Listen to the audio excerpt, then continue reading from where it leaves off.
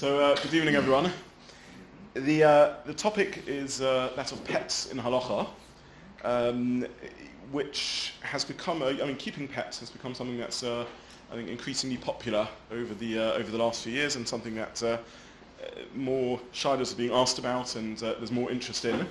So before I start, I want to say a few thank yous, and the first thank you is to the people within the community who have been asking shilas about this and caused me to learn and focus on a part of halacha which I hadn't really done much of. I also want to express thanks to several people, including, I didn't know, Ben, that you were going to be here, but including Ben Samuels, who is a from vet and who has helped me on more than several occasions, with various technical matters and indeed halachic matters. He's referred me to various halachic sources, so thank you, Ben, for that. I myself have been a pet owner both in my childhood when we had rabbits and ducks and my own children, gerbils and other such things. And pets are something that can be very positive in anyone's life. In terms of children, there's a chinuch element to it, there's a educational value to it. It teaches children often responsibility, care, kindness, sort of exercise. The studies that show that life expectancy is increased amongst those that own pets.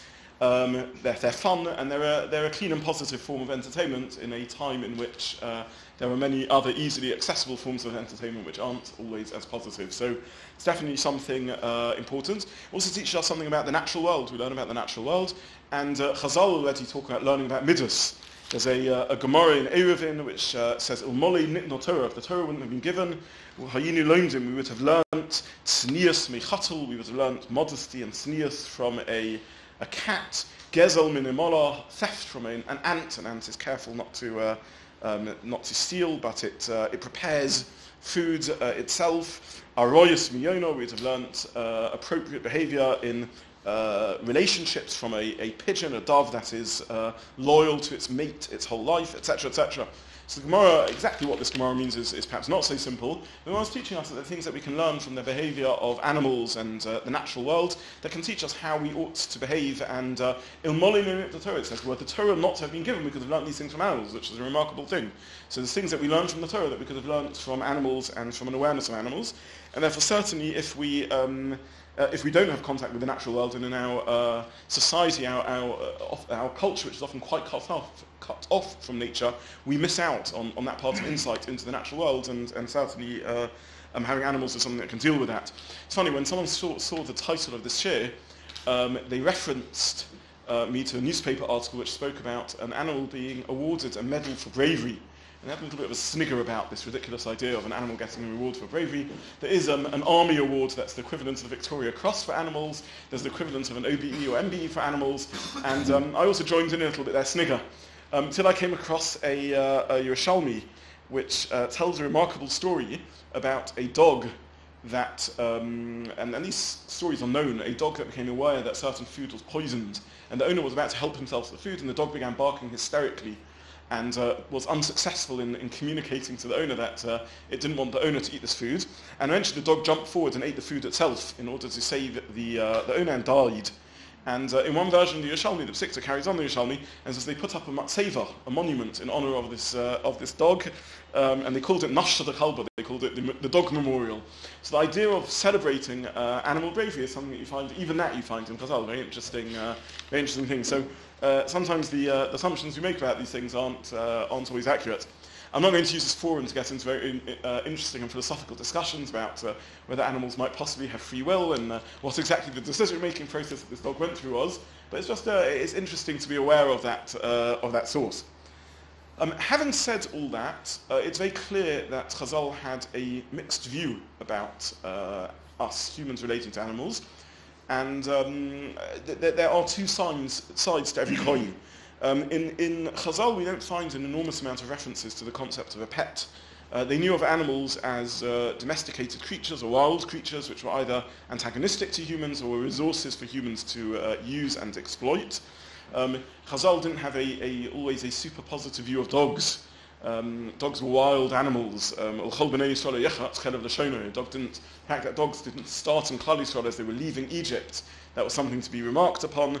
They're used as a metaphor sometimes for our enemies. In Moiz Tzor, we talk about the Le'istach Inakbeach, Mitzar Hamnabeach, from the barking enemy. So the dog is used as a metaphor for this antagonistic enemy that we don't get on with. So dogs certainly aren't always spoken of positively. The Kabbalim speak about not having, the Kabbalists speak about not having an overly interactive engagement with non-kosher animals, which have, in Kabbalistic thinking, some form of tumah and impurity associated with them, and therefore to look in the face of a non-kosher animal is something they're negative about. The non-Kabbalistic world, the non-Hasidic world to which we belong, doesn't worry about these things. But again, I'm just saying there are mixed ideas about this. There's a piece from a tshuva from Rabbi Yaakov Emden, the great Rabbi Yaakov Emden, in which he talks about, he says, unless you're owning a dog for functional purposes, for economic reasons or for protection, it's not appropriate to own a dog. He says you're glorying in, he refers to particular dogs, I don't know what he says these are dogs that don't have hair, and they're bought at great expense in order to play with them and enjoy them. And he says this is an unnecessary luxury, this is an inappropriate luxury. So there are voices, I don't think this is a mainstream voice, but you don't really find this brought in most of the poskim. I don't think it's a voice that you find reference generally in discussions about these things. One should be aware that a great figure said that, and clearly there's truth to that. Having an animal just as a fashion accessory or for exhibition, or spending excessive sums of money on an animal, one does have to think at some point, is this a good use of money? A lifetime care for a dog can be 10 or 20,000 pounds, and therefore again proportionality is needed here. So Rabbi Yaakov Emden is certainly a reminder to us that we need to balance it with other important needs in life. Having said that, even the idea of an exhibition animal is referenced in Chazal, though maybe it's difficult to know whether it's referenced in a positive or negative light. There's a pasuk in Melachim in which it talks about the king of Tarshish, Hiram, coming and bringing to Shlomo various gifts, zav, kesef, gold and silver, and amongst them kothim v'tukim, peacocks and monkeys. So what are these peacocks and monkeys for? Presumably for entertainment or exhibition. Part of the glory of a king is being able to show off their zoological gardens and their animals and so on. So again, you do find such an idea. Moving on in the light of this sort of hashkafic thought about the rights and wrongs of owning animals, that we do drift into halachic territory. And there are several Gemaras, Gemara in Baba Kama, a Mishnah in Baba Kama, Gemara in Baba Kama Tesvav, and a Mishnah in Baba Kama that speaks about owning a dog. And the Mishnah is quite negative about owning a dog, but the reason the Mishnah says not to own a dog is because of lo sosim domim b'veisecha. One isn't allowed to have something dangerous in one's house. So in the same way as if one has a flat roof which is used for things, one has to build a partition or a fence around it.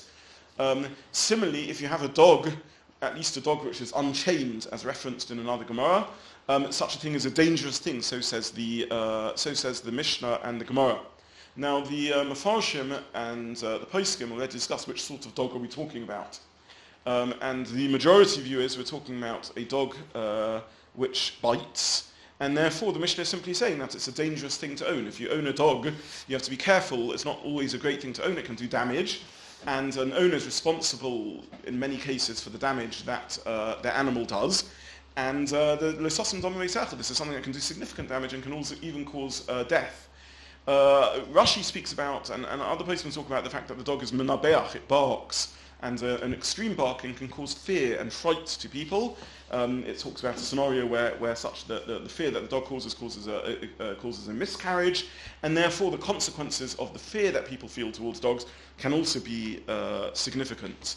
The Ramah says that the minhag is, it's clear, a dog that bites and barks, everyone would agree, one needs to be very careful about owning it, and has to be confident that one is able to look after it the whole time and ensure that it's always secured such that it won't do damage and hurt people. That's obvious. What about a dog that just bites? So Ramah brings that the minhag was to own such dog, a dog that just barks. The Ramah brings that the minhag was to own such dogs, but the Ramah seems to imply that's because he said we live in dangerous times, we live amongst hostile populations, and therefore we need such dogs for protection. And there are various senior poskim, the Shulchan Aruch Harav, the Shulchan Aruch of the Baal HaTanya, the first Lubavitcher Rebbe, which is a very senior halachic source, the Yamashal Shlomo, from the generation of the Ramah, generation before the Ramah, again a very senior halachic source, that says that a dog that has a very frightening bark would be included in this prohibition. So again, one has to think when one buys a dog, certainly, is there a risk that this could cause damage, whether through its bark or its bite, whether its bark is worse than its bite or not. One has to think again about this. In practical halachic terms, if a dog does cause damage, or any animal causes damage, each case would need to be looked at within the laws of responsibility for damages, but most likely one would be responsible for it. So, or there's a good chance one would be responsible for damage that a dog does, or a cat if it scratches things and so on. So this is something, I'm not going to go into details about this, but this is a halachic matter that one needs to be cognizant of when one talks about pet ownership. Yes, sir. Yeah, it's clear in the Torah that people used to own dogs, but it says, yes. Yes, yeah. But I mean, indeed, in that context, it's not a positive source, right? It talks about the money spent on, or money gained from selling a dog shouldn't be used to buy a sacrifice in Beis HaMikdash. Again, seems to indicate there's something negative about dog ownership. Just to conclude this area, we will come back to these sources, but there are Gemaras that do reference animals being owned as pets. And it's very clear that, maybe not owned as pets in the modern sense, in which one had a fixed animal that one owned long-term and connected with, even that there are sources for. The Gemara, in the context of carrying on Shabbos, speaks about a chagov, a locust, and it says, this is a Gemara in Shabbat Sadi on the base, a locust used by a child to play with. So children used to play with locusts. And that's a source about this. The Gemara talks about birds which were kept by children as pets, and discusses about the halachos of that. And there's even a very important source in Shmuel Beis. There's the famous story in which, after David had his sinful relationship with Bathsheba, Nathan Hanavi came to give him Musa, a rebuke, and told him the famous parable, the moshul of a poor man and so on. And in this moshul, he talks about the poor man owning a ser, a lamb. And he uses very strong language to describe the relationship with this person, with the lamb. Vatigdol imov imbonov yachtov. The lamb grew up with this poor man together. And then he carries on.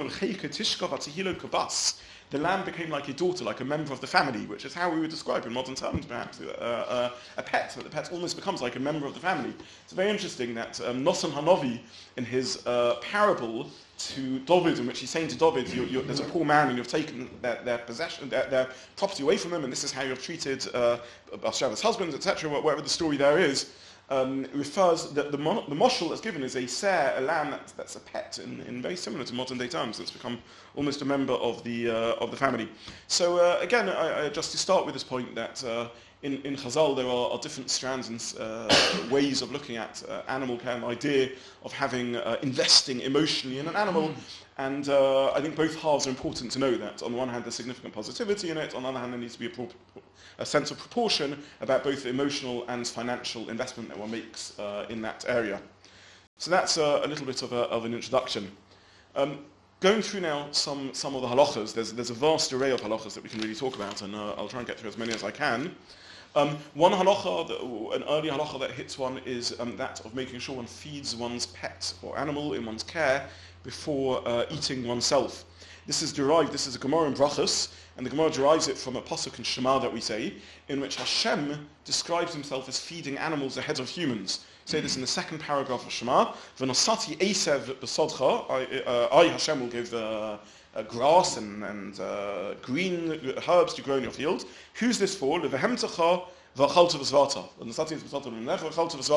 So that the food is given to your animals, and to you humans, to eat and be satiated. So what's Hashem saying over here? Hashem is speaking and saying, if you do well, the Hoyam Shmoya Tishmu, if you do everything correctly, I'll ensure there's plentiful food supply for your animals and for you. Who puts animals ahead of humans? What sort of scale of values is that? And from this, the Gemara in Brachos derives that animals, the reason Hashem says this is because an animal is meant to be fed ahead of a human, from which we derive a halacha that one should feed animals ahead of human beings. Now, the context of the Gemara in Brachos is a remarkable Gemara. You see how seriously the Gemara takes it. The Gemara says that if someone washed and made hamotzi lachem in haaretz, and they're about to put the piece of bread in their mouth, that they shouldn't speak. They should put the piece of bread in their mouth. Nonetheless, if they remember then that they haven't fed their animals, they are allowed to say to their assistant, Gevil the Torah, go and give food to my ox, and then I can eat. In other words, this is not a hashkafic in the bracha, because it's a necessary prerequisite in order to eat the food. An interruption between saying a bracha and eating food is if you go off on a tangent, something irrelevant. But if this is facilitating and enabling the eating, then that's not an interruption. It's actually not ideal to have to do this, but if one finds oneself in that situation, and that's the only way to sort it out, one is allowed to say gevil the Torah, one is allowed to ask for the animal to be fed. So this is remarkable, a very significant halacha over here. Now, the Rambam is of the view that this is not a true halacha, this is just appropriate practice, midas chasidut, it's not a strict halacha. Or that's on one extreme. On the opposite extreme, we have Magen Avraham, who thinks it's a deraisa because it's learned from a pasuk. Consensus is it's a drabanon, but it's a chiyuv nonetheless. It's learned from a pasuk as an allusion, a hint, rather than a strict halacha. The pasuk doesn't say, thou shalt feed your animals ahead of humans. It says Hashem speaks in language which indicates that this is an appropriate way to behave, and therefore this certainly remains the halacha that one should feed an animal ahead of a human eating. Now, there's a few things that should be said on this. The first thing is this is obvious if the animal needs to eat. There's no mitzvah if one eats 3 meals a day to ensure that every time one's feeding the animal, if it's enough to give the animal 1 meal a day, or it's not yet the eating time of the animal. But in a situation where it is the eating time of the animal, this is the right thing to do. To when it's time for the animal to eat, to ensure that one feeds the animal first. This is halacha number 1. There are various exceptions to this halacha. The poskim point out actually a very interesting source. Do we know of a source in the Torah where we find a righteous person feeding a human ahead of an animal, giving something to a human ahead of the animal? Rivka, when Eliezer comes to the well and he meets Rivka, so what does Rivka say? She is a balas chesed. She offers Eliezer and the camels drink. And she offers who first? She says to Eliezer, the servant of Avraham, the pasuk says, Shesei Adoni, Vatomar Vatoyed, etc. Vatomer Gam Legamale Cheshav, I'll also give your animals to drink. So she first watered Eliezer and then watered his animals. So the poskim learn from that drink is different to solid. That you can drink first ahead of animals. And there's several reasons given for this. Firstly, because drink is only a minimal delay as opposed to a significant delay when it comes to eating, and therefore we're less worried that the animals, the person will engage in their own eating and forget to care for the animals. That's perhaps one reason. A second reason may be because drink can cause suffering. If you're thirsty, you need to drink. And this has just arrived from the desert, and maybe he's thirsty. And therefore it will cause suffering, and so on and so forth. So there are various reasons given for this, but certainly if it comes to drinking ahead of an animal, one can do so. Secondly, all said and done, this is, according to the majority opinion, but it is only a mitzvah drabanon, and therefore if the person is weak or starving, they can feed themselves ahead of the animal. One doesn't have to suffer. If one's suffering, one can eat first. What about children ahead of animals? If you need to feed your children or grandchildren, and the animals also need feeding. Well, who comes first there? The place can say there, again, certainly a child that's young and doesn't have particular self-control. One of the reasons why an animal gets fed ahead of a human is because an animal doesn't understand the delay. Part of being a human is that we can see the future. And we know that I'll feed the animals and 5 minutes later I'll be able to eat. Whereas the animal, if it's kept waiting, it's helpless, doesn't really understand. So at least with helpless children, feeding children would come ahead of the animals. And what about guests ahead of animals? Also an interesting question. If you have the mitzvah of achnosach and guests have turned up at your house, and you suddenly remember you haven't fed your pets, again, then probably guests will come first, because that's human care. At the end of the day, would come ahead of animal care. So these are just some points to be cognizant of. But again, there's an important value in this, which is the Torah is telling us that if we have animals in our care, we have responsibility to them, and we should ensure that all else being equal, we feed them first if that's what they need. Yes? If guests come first, so maybe that's why Rivka asked Eliezer first to eat. That is a good question. I don't really understand the proof from Rivka, because there may be several, they're moving thirsty arriving in the desert. They're not her animals, and therefore she has no particular obligation to feed the animals, so she's doing an act of chesed, and therefore she can choose. And thirdly, maybe you are correct. Who knows if they need it, but that's what the point is meaning. You're right, I don't really... I don't really understand it. It's interesting though, it could be the diakas from the continuation of the Pasuk, because the Pasuk carries on and then it says that when they arrived at Lavan's house, Vayitin teven u'mispa l'gmalim, he gave hay and straw to the camels, and then he fed Eliezer. So when it came to feeding, he did put the animals ahead of the humans. So maybe the point is the contrast in the Psukim, that when it came to watering, they gave the animals first, and when it came to feeding, they gave the humans first. Okay, let's move on from that topic and move on to a few other matters. Sorry, yes. You said the other way around. Yeah, sorry. The water to the humans and then... Water the human first and fed the animals first, yeah. The next thing I put in my title was Kashrut. A young member of the community actually came up to me absolutely horrified and said, but no one would eat their pet. And thought I was talking about whether you could eat the pets, and that's not what I'm talking about. I'm talking about kashrut as applied to feeding one's animals. One does have to make sure to feed animals properly. I grew up next door to our neighbours, our immediate neighbours, were vegetarians, and they had a dog which they also kept on a vegetarian diet. Yes, poor dog. And this dog was absolutely irrational as a result. In fact, it once took a bite out of my brother in desperation for meat. That's what we assume anyway. I didn't ask the dog why it took this bite, but this poor dog was raised vegetarian, and it was quite weak as a result. I owned a rabbit, and one holiday we went away and we gave the rabbit in care to one of these city farms. You know, you have these city farms scattered around. I don't know what happened to the rabbit while we were away, but it came back and it was absolutely wild and traumatized. And sadly, it never really calmed down.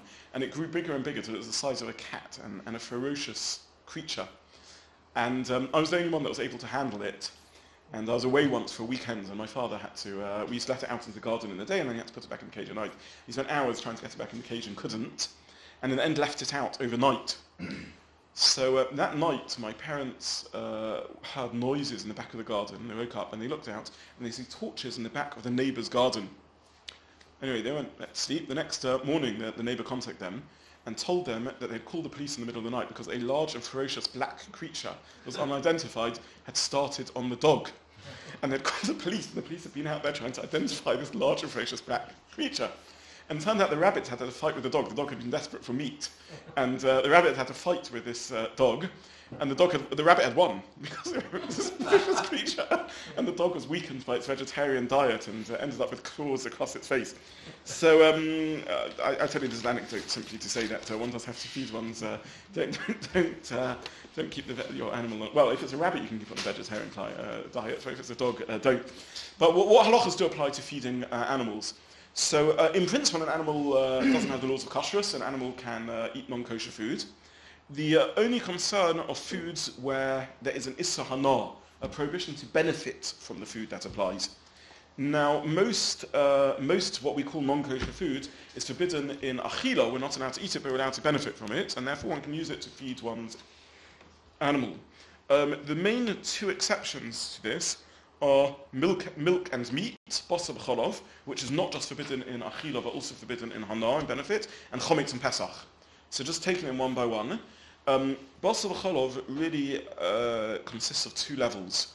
There's the deraisa level and the drabonon level. The deraisa level is forbidden in benefit. The drabonon level is only forbidden in achila, in eating, but one is allowed to benefit from it.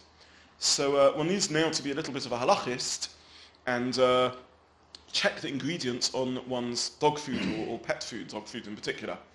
If the ingredients only show meat, there's no problem there whatsoever. If they show milk and meat, then you have a potential issue over here. The sort of ingredients that you might see which are milky are casein and whey, these sorts of things which are milky. And if it's showing milk and meat, you then need to dig a little deeper. It's possible it has milk and meat and it's not a problem.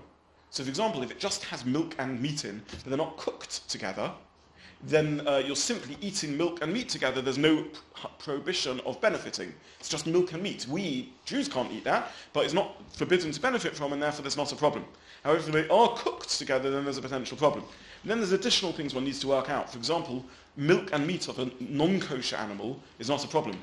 That it's only forbidden because it's the non-kosher food, meat, or non-kosher milk, but not because it's milk and meat. In other words, milk and meat, which has the enhanced status of being forbidden to benefit from, is kosher milk with kosher meat. If it's non-kosher milk or non-kosher meat with the other one, then it remains plain old boring non-kosher, but it's not milk and meat. It's not basar v'cholov, and therefore it wouldn't be, again, forbidden in hana.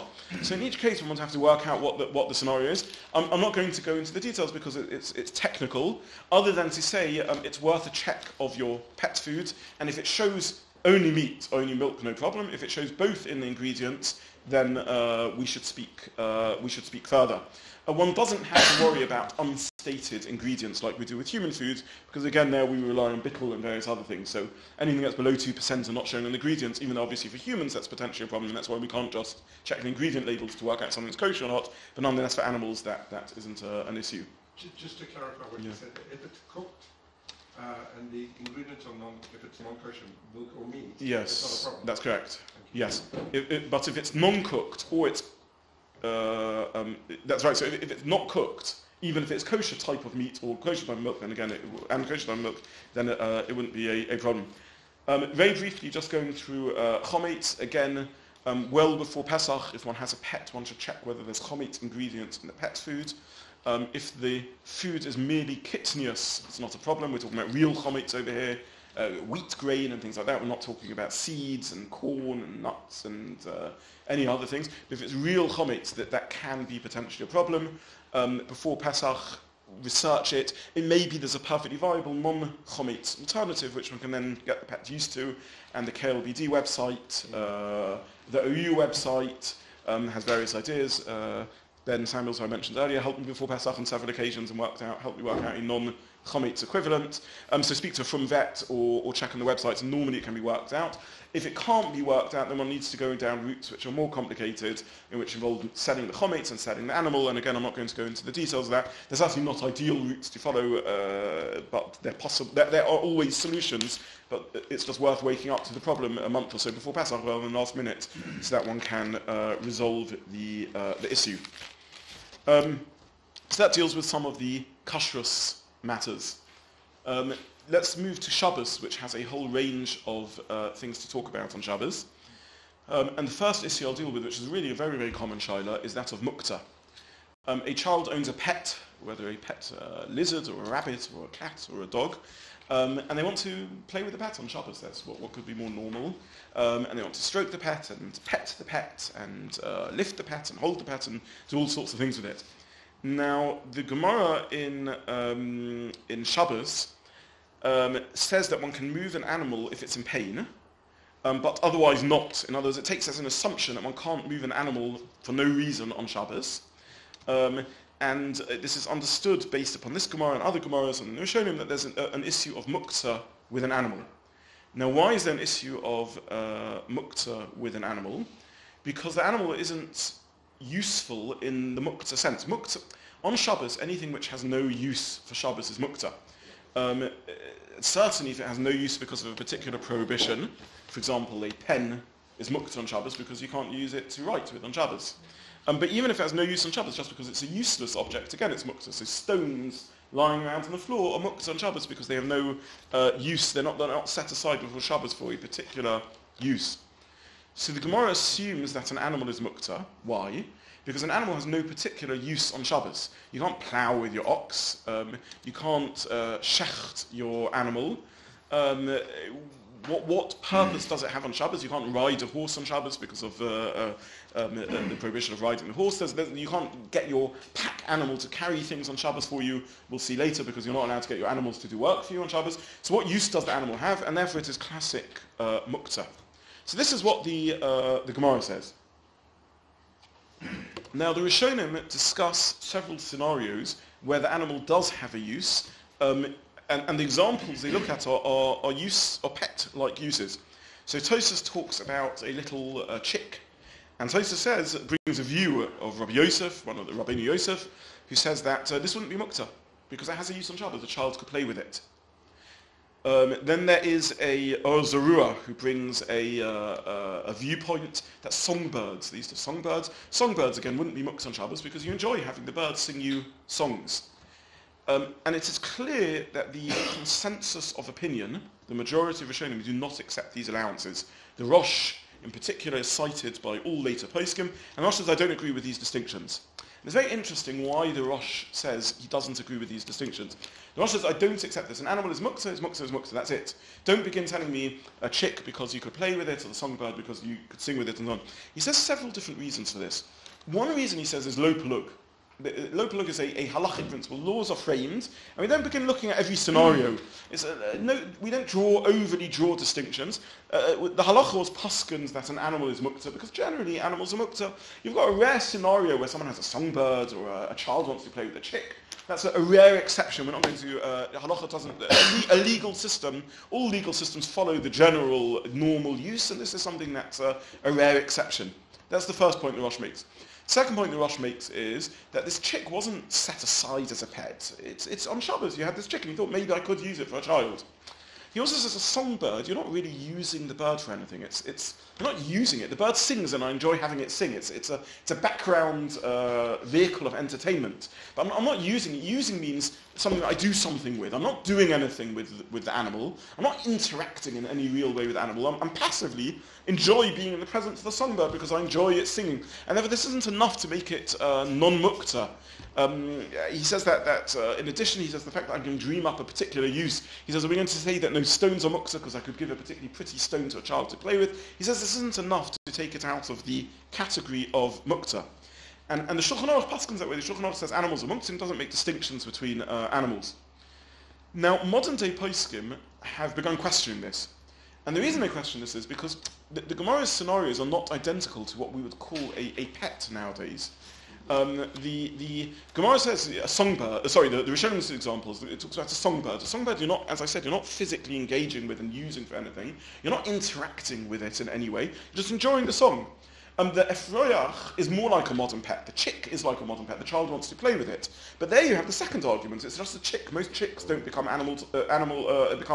pets for toys for little children. Most chicks either get eaten or go on to become adult chickens and lay eggs. They're not set aside.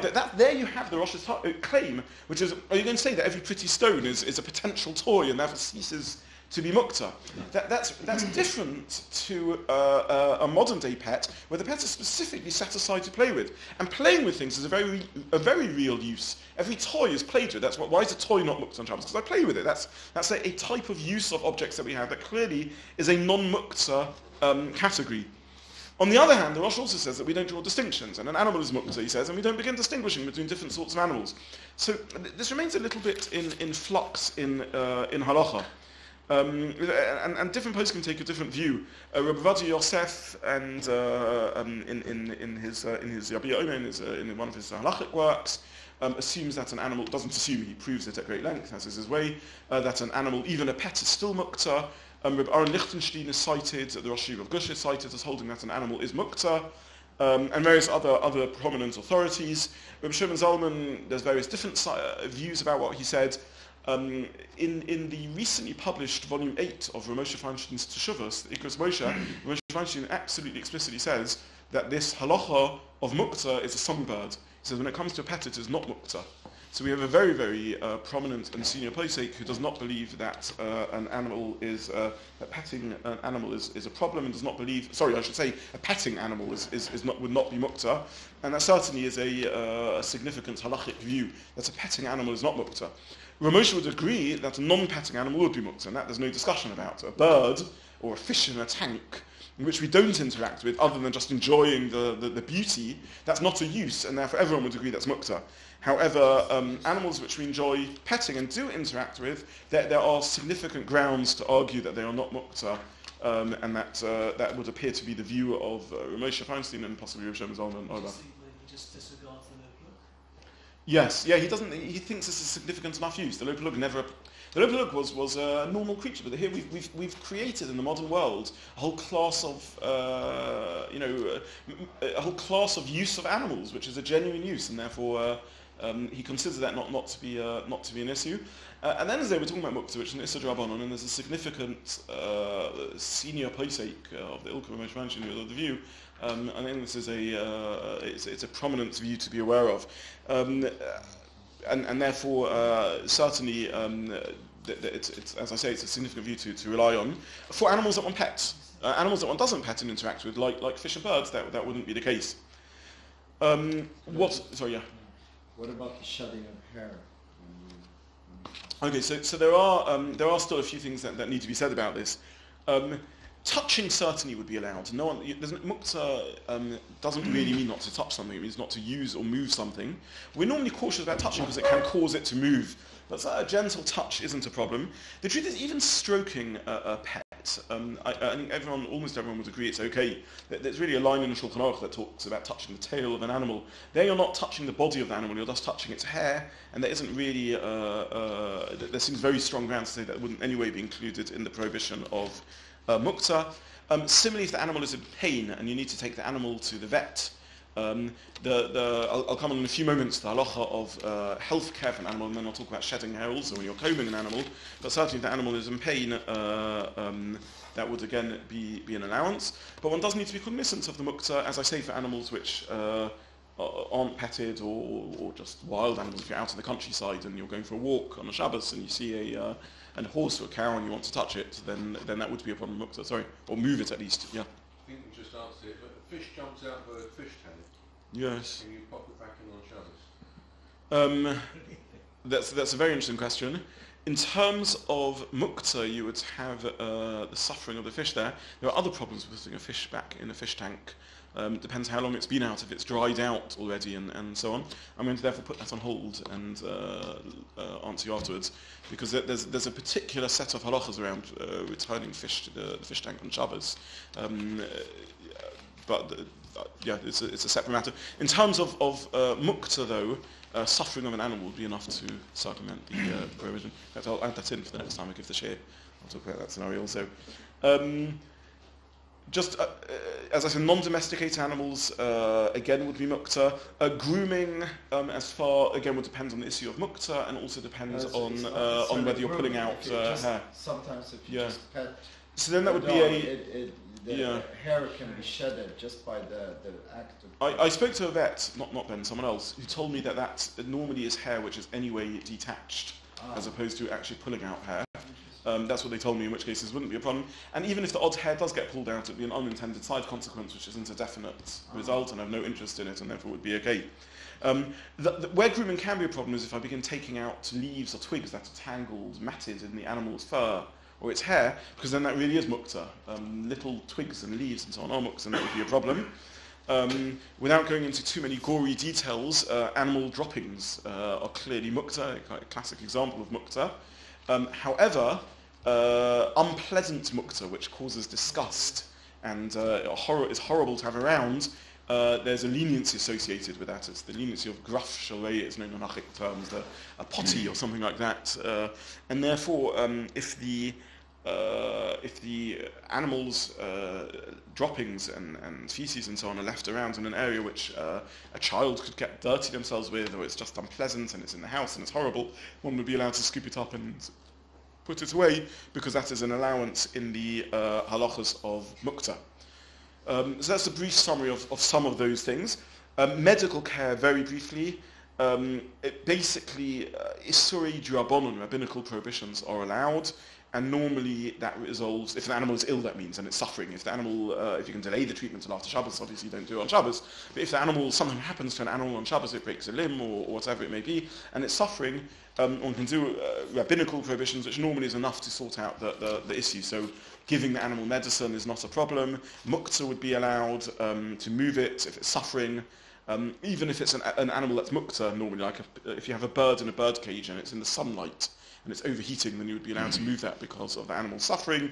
And similarly, instructing a non-Jewish vet to do whatever is necessary for its care would be the rabbinical prohibition of Amira la'akum, instructing a non-Jew, which would be deferred for Tsar Balei. So that's that would allow most of those scenarios. Pay after Shabbat. Yeah, yes, yeah. Why isn't there a problem that you might come to grind up some morning? Because that's an Issa Drabonon. You're right. So medical care is potentially a rabbinical Issa, because you might come to grind, and that's pushed off for animal care. So that's yes. Sorry, Lana. So if you're having to give a cat a tablet, Yes. and they won't take the tablet, and you've got to grind it up into food or to Yes.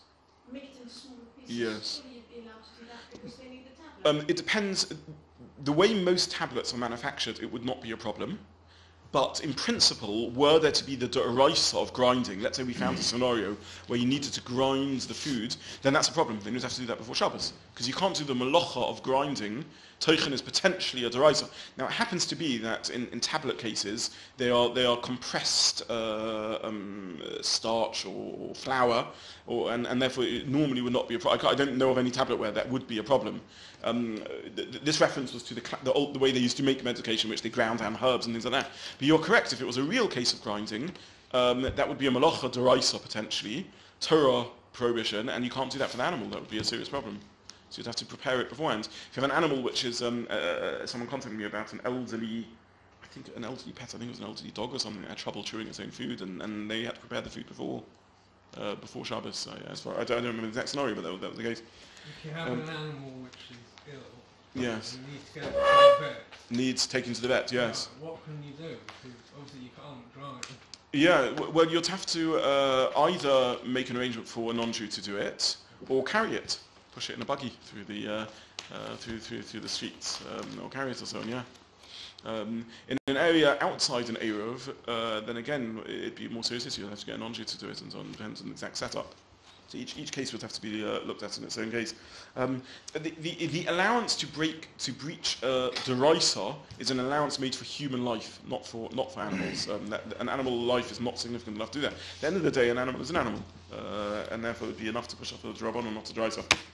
I want to speak about a few more in the time available. I'd still like to get through a few more halachas.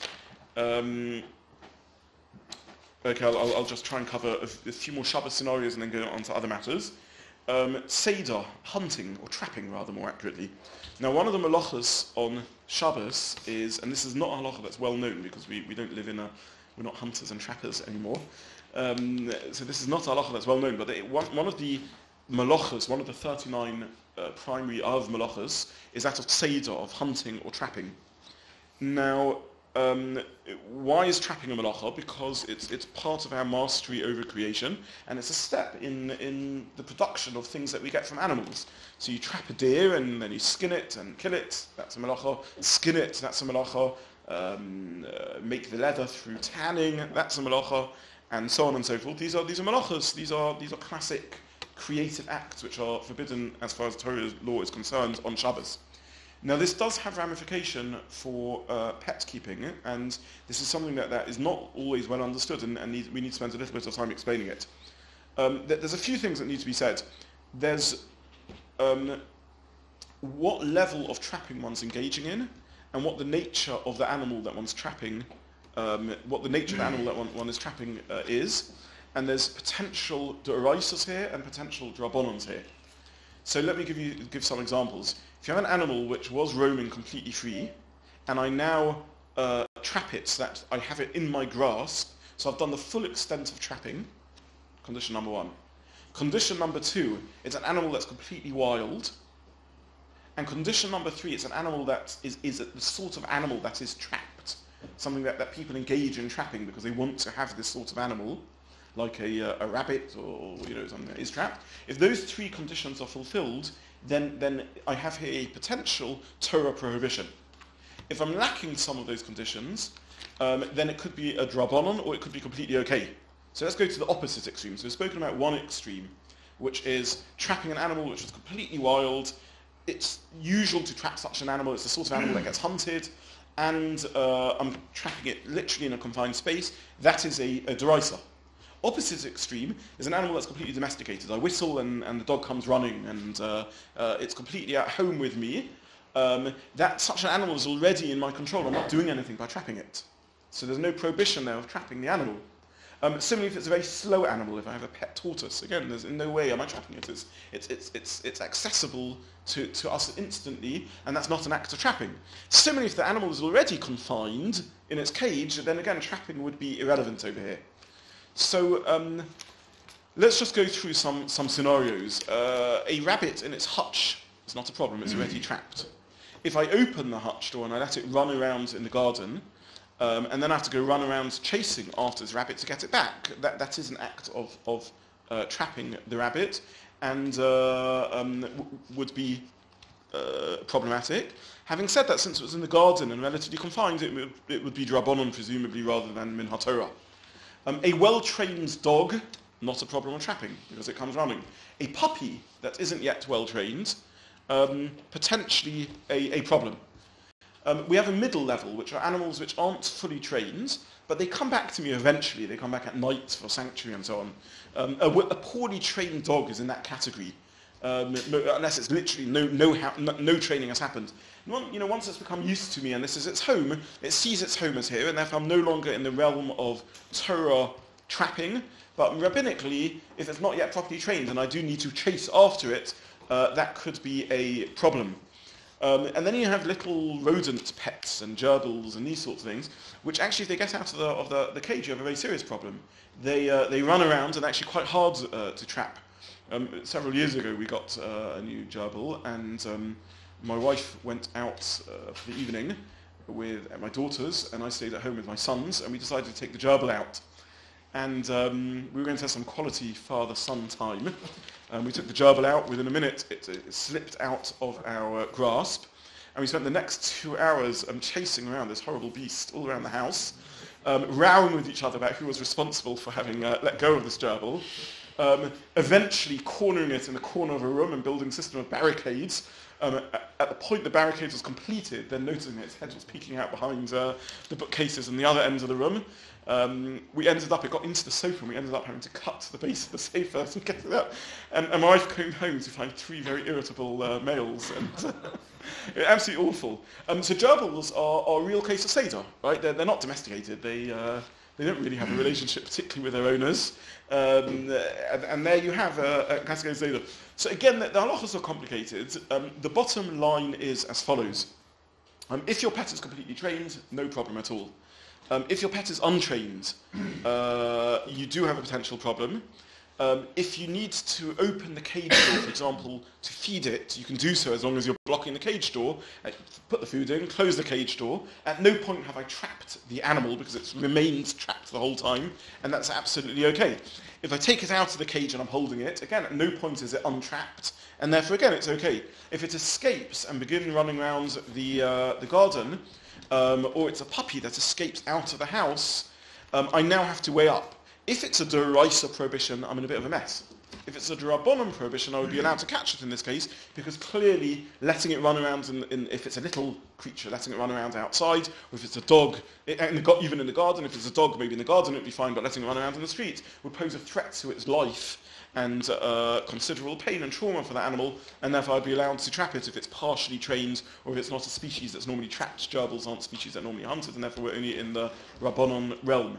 So I'm aware that I've said here a number of conditions, and this is a little complicated.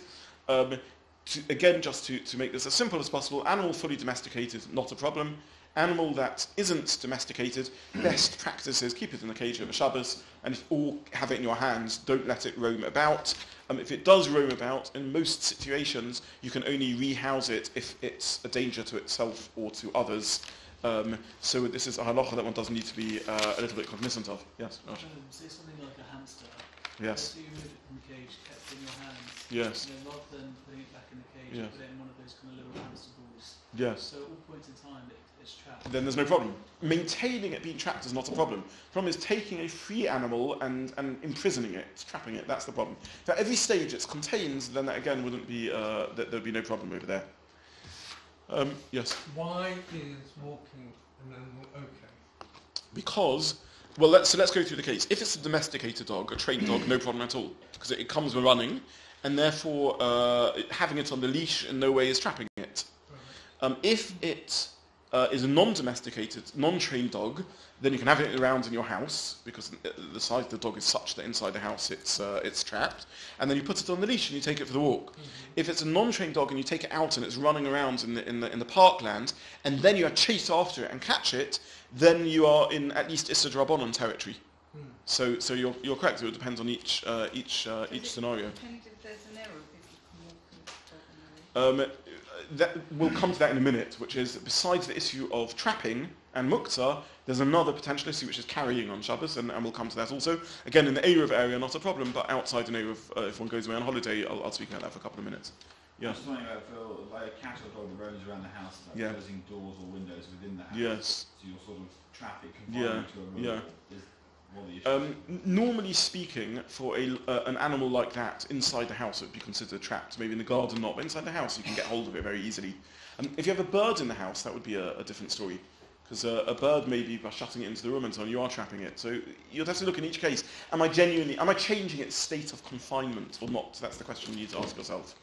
Yeah. So when you open and close the front door, yes, would you say that's not changing the state of confinement for either a domesticated or poorly trained dog? Normally not. That is correct. Yeah. Even though the Gemara uses the example of closing a front door, it's really based on the Gemara. The Gemara says the following story: a deer comes running into someone's house. The front door was open, and a deer came into the house, and then they shut the door of the house. Says the Gemara, that's an example of Seder, because I've trapped the animal. But what you see in that is that the house is considered the size of trap for a deer. Why is that? Because for that size creature, that's a way of trapping it. For a bird, maybe things will be different, and therefore each case needs to be looked at itself. I just want to get through a few more halachas, and we're running out of time, so I will move on, and forgive me for that. I'm happy to stay afterwards.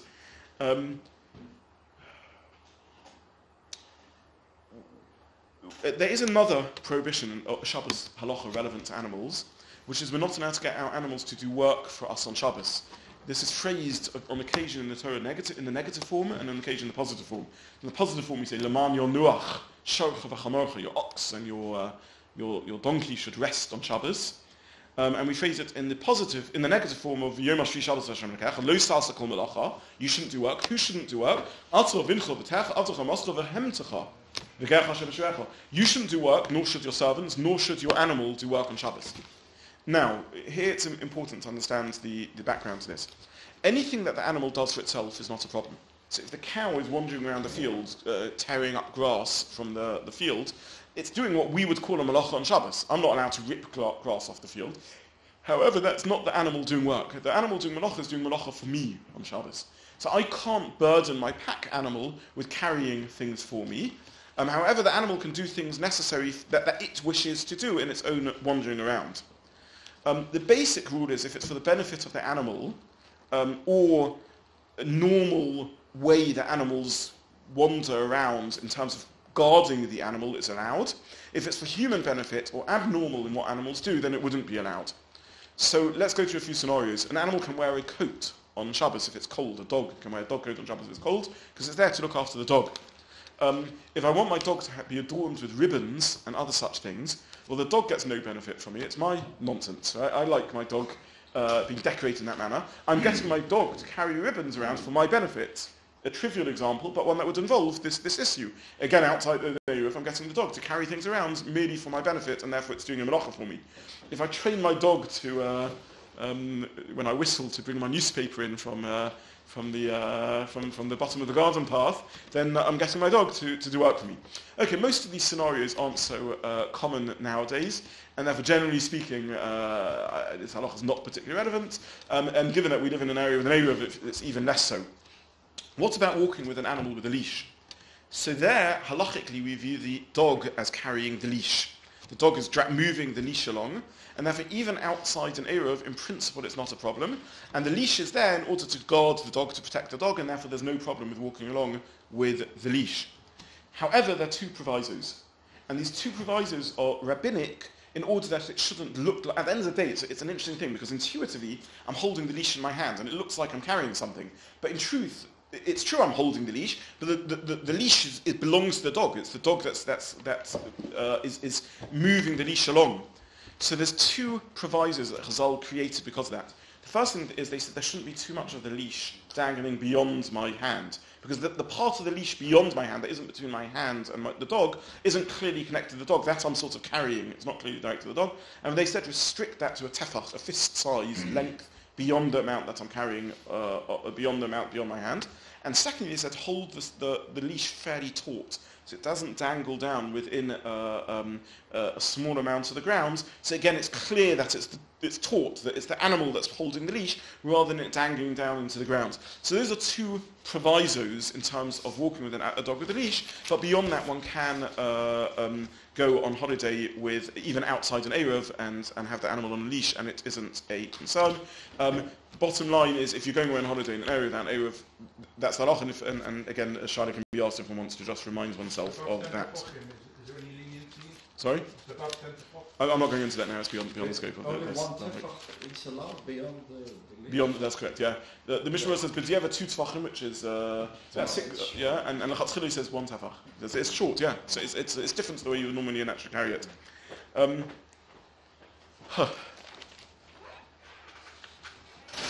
Because we've run out of time, I'm going to say two things very briefly. Two things very briefly. I mentioned three more halachas very briefly. Halacha number one is there is a prohibition in the Torah, it's a pasuk in the Torah, telling us not to castrate animals. Now, the parameters of this prohibition are complicated. Is it only male animals, where the term castration is classically used for, or even the removal of ovaries for female animals? Is every method the same? Surgical castration or chemical castration? What about sterilization that doesn't have any physiological effect on the animal and merely sterilizes it? What happens if I'm not doing it but I'm getting the vet to do it? These are complicated halachas, and therefore all I'm going to say is in any situation in which one, and it's not uncommon for an animal to need to be neutered or spayed, in any such situation ask a shayla beforehand and it can be worked out if it's a genuine need. And that's all I'll say on the topic because of the time limit, which is just be aware there is such halacha and it should be asked. Two more halachas that again I'll just mention very briefly. One more halacha and then I'll stop. One more thing just to be aware of in terms of animal care, which is there's a halacha that one cannot daven in a space which is unclean and contaminated. So you wouldn't daven in front of an open toilet door, you wouldn't daven in front of in a very dirty place, and this is something to be cognizant of with animal droppings. Not all animal droppings are halachically problematic. Only animal droppings which are considered to have a particularly unpleasant odour or smell. It's interesting, the Gemara assumes that dog droppings are not a problem. So that gives us a quantity, if you like, of level of problem. Only more significant unpleasant smells are problematic in this context. Again, it's just something to be cognizant of when one has an animal around the house, one has a potentially dirty and unclean creature around, and therefore one just needs to think about the halachas of tefillah, which deserve kavod of tefillah, and therefore one shouldn't daven in front of them potentially. I'll stop there. I hope that's given everyone a little taste of animal halachas, and I wish you all a good evening and thank you for joining.